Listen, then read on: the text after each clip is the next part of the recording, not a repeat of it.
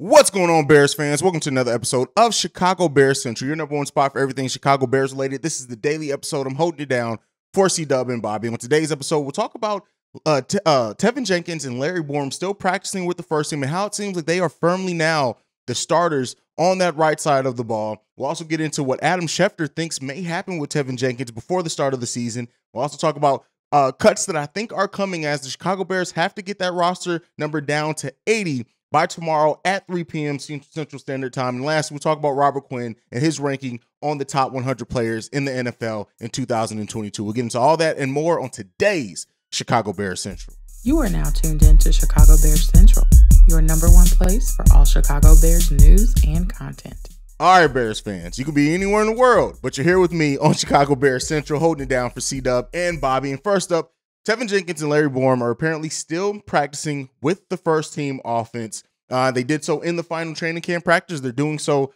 now. So with that being said, it seems like the Bears have finally settled in on that offensive line. And shout out to Bobby, who on our last episode that we were all together on Sunday did mention how he just wants to see this Bears team just lock in the offensive line. It just is what it is. Let them go through their troubles, let them go through their issues, just lock in that starting offensive line. And it seems like the right guard and right tackle positions are going to Teven Jenkins and Larry Borom. Now, Teven Jenkins, I feel, had a really good game in that second preseason game. Larry Borom had a solid game as well. I wouldn't say as good. I think he missed a couple of more blocks that he could have had that Teven Jenkins did not. But with that being said, it does seem like they're firmly the starters on that offensive line. And shout out to Teven Jenkins, who had quite a offseason, right? Going from people coming into the offseason being very, wondering where his potential was going to set, to not practicing, not contributing in training camp, to people saying that he was going to be traded, that the Bears were going to look on, to him coming in to that first practice that he came into, having that first press conference, and after that point, going from practicing with the second team to working his way all the way back to being the starter now at that right guard position. And Matt Eberflus had this to say: it's about guys who can sustain the performance, can sustain execution, and then take that to the first week. So we'll let it play out and we'll see where it is. But it seems like as of right now, where it is, it's with Teven Jenkins and Larry Borom being the starters on that right side of the ball. And, considering a position move for Jenkins, for him to, for them to really try to figure that out, they have been using almost every combination of players that they have available and healthy to really find out what the best version of that offensive line is going to be. Now, there's still going to be holes in that offensive line regardless, right? We know that this offensive line, considering, with Larry Borom, with Teven Jenkins, with Braxton Jones, you have players that have not played a bunch of NFL snaps, and none for two of those players that are coming into that O-line, and they're going to be growing pains. They're going to be nights where we second guess it. There's going to be all of that. But at the end of the day, if they can develop over the course of their first seasons as starters, consistent starters, and turn into something. Now, will all three end up being starters on the offensive line by next season? I doubt it, right? If it does, if these three that I just mentioned are all still starters by the start of the season next season, that means that they grew and developed greatly over the course of this NFL season. And that's what you want to see if possible. So we'll see. I have my faith in it. Teven Jenkins, like I said, I always wanted to see his potential and what that may turn into in the Chicago Bears roster, and it seems like we're gonna get to see that, at least in the first part of the season. Now, keeping with the conversation on Teven Jenkins, Adam Schefter has come out and says that he still expects Teven Jenkins to be traded. Now, I want to hear from you guys down on this one. Do you still believe that? I'm going to get into the quotes, but do you still sit there? Because now I don't see it, right? I do not see Teven Jenkins being traded. I don't think you would allow him the chance in the position to win that starting job. He does win the starting job by the way everything looks, and then you still trade him. But we'll go into with this one. So Adam Schefter on ESPN 1000 said this: I still think Teven Jenkins will be traded. My belief is they'll wind up trading him before the final roster cut down day or right around there, if not before. My guess would be that he is not a Bear this season.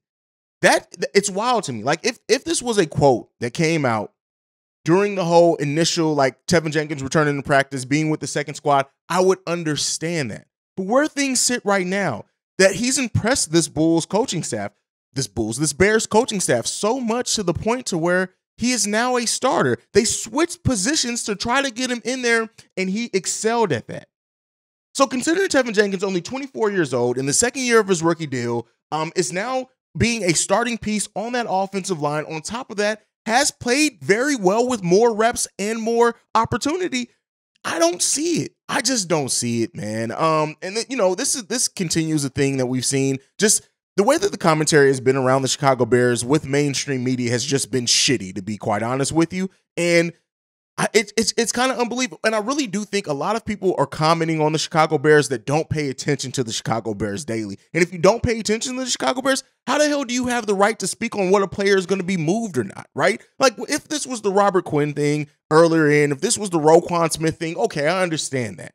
But this is just, you're not paying attention. I don't think Adam Schefter even knew that Teven Jenkins is now the starter. I can't believe that's what he would still think after the way that Teven Jenkins has worked himself up.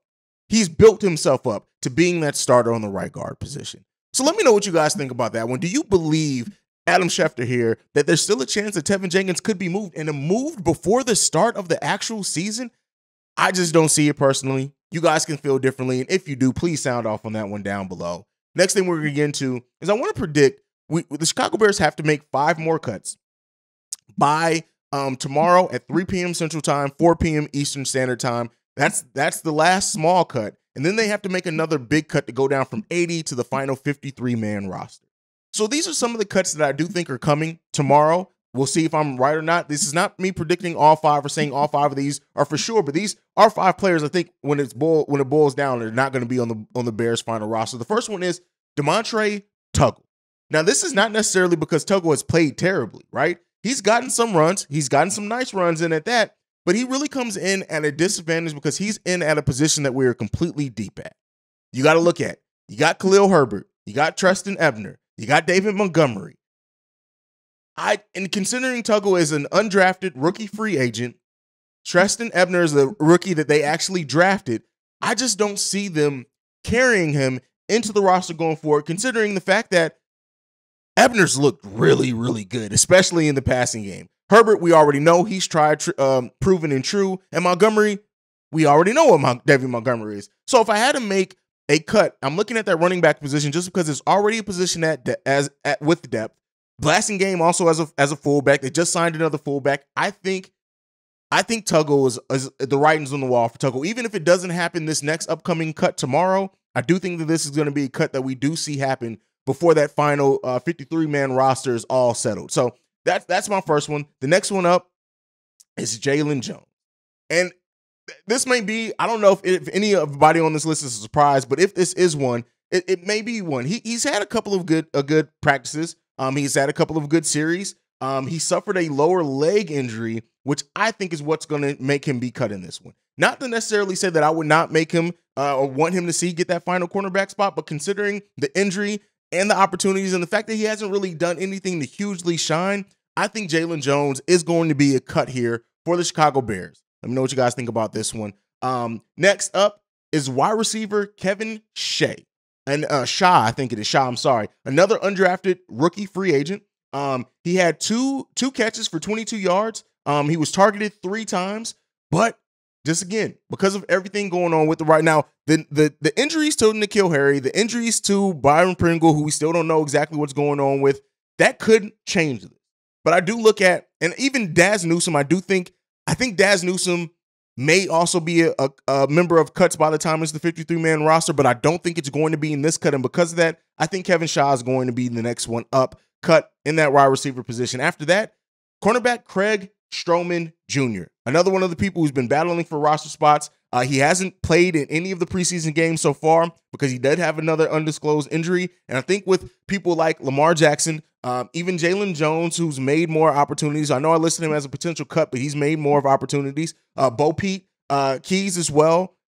I think that because of the injury, we may see Stroman Jr. cut. Now, he could come back on the practice squad, something like that. But I do think that injury, anytime you have an injury and you haven't really gotten to perform or other people have gotten to perform and stuff, I think that you're a risk to be cut, especially at this point in the early cuts. But let me know what you guys think. I know I only listed 4 there. Let me know anyone you think that has a chance of being cut tomorrow when that cut has to be done by 3 p.m. Central Time. Let me know if you guys think I'm tripping on anybody. Let me know all that down below. But before we go today, we got one last topic to get into, and that is Rober Quinn being number 48 on the top 100 players in the NFL in 2022. Considering that the Bears already had 2 other players, he makes the 3rd one in the top 100 for the Chicago Bears. And again, the NFL Network is going through this. He's following one of the best seasons of his NFL career. 18.5 sacks. We already know what that is. 12 sacks in the final 8 games for the Bears, and then recording at least a half a sack in 14 of 16 games. Listen, Pro Bowl season last season, 2nd team All-Pro. It was writing on the wall that Rober Quinn was going to be listed on this list. And, considering what's going on with him, the Bears in like a pseudo rebuild, so to say. He's an older player, so we don't know how that's going to line up with him staying with the Chicago Bears. But again, the Chicago Bears now having the 48th overall best out of the 100 best players in the NFL with Rober Quinn. It's well-deserved. He had a great season last season. We'll see if he's able to have another big season this season. Considering other players that we're going to have out on the edge, we'll see what that happens. The front 7 is one of the most impressive things to me on this team. And now considering Roquan Smith is going to be back playing as well, no longer worried about that contract, this is going to be Rober Quinn could have a big season. Now, the one thing with Rober Quinn is that he typically has one really good season followed by a not so good season or a so-so season. So we'll see what happens with Rober Quinn in that state, but he could be a very big part of the Chicago Bears defense and why they play better than what some people. And I think the defense may make it easier on the offense as well with positioning, everything like that. This defense is going to be a big part to the Chicago Bears' success overall, and Rober Quinn is going to be a huge part of that if he's able to give us, even if he gives us 80% of what he gave us last season. It's still, that's what's crazy about it, right? If Rober Quinn only gives us 80% of what he gave us last season, that's still a Pro Bowl season. So yeah, really excited for this team overall, and shout out to Rober Quinn for making it number 48 in the top 100 in this upcoming season. Let me know if you guys think he was rated too high, too low. Let me know all that down below. But that is it for today's daily episode of Chicago Bears Central. Thank you so much for joining us. Make sure you're following the show at Chi Bears Central on every social media platform. You can send us any feedback, questions, comments, concerns, chicagobearscentral@gmail.com. Lastly, if you want to leave a text and our voicemail, the number to do so, 773-270-2799. We're the #1 spot for everything Chicago Bears related because of you guys. And that's it. Like I like to end every episode on, bear down. Peace, y'all. This has been a presentation of the Break Media.